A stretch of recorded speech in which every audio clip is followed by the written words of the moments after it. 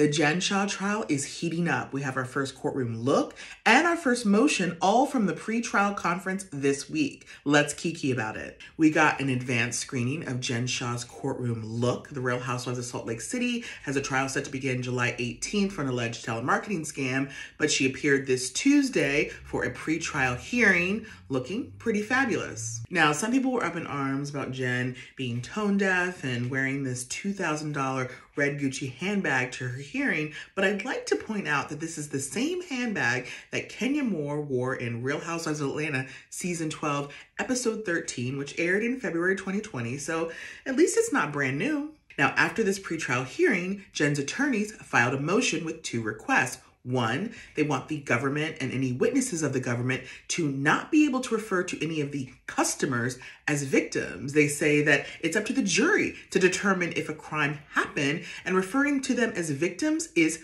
prejudicial. The second request is they want to preclude one of the government's witnesses.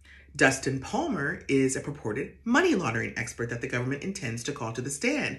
And Jen's attorneys say, again, it is up to the jury to determine whether money laundering occurred. And by putting this expert on the stand and having him testify is prejudicial.